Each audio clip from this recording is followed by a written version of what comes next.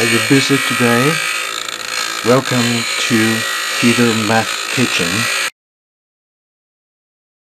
Math is everywhere in our daily life, but we may not realize it exists. When you go to the supermarket, ask your kids to determine how much change you will get.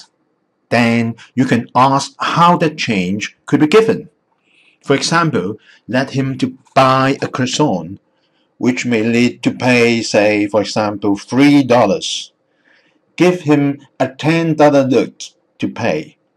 So he's supposed to bring back a croissant and $7 for the change. Let your kid work through these everyday problems. An allowance for kids also can give him a good idea of how money works. Not only learning math, we can help the small kids with saving and spending concepts. Kido makes a lot of videos to tell the kids how to bring math into their daily life, and we strongly recommend the parents to participate, and you need to spare a little bit of time to your kids daily.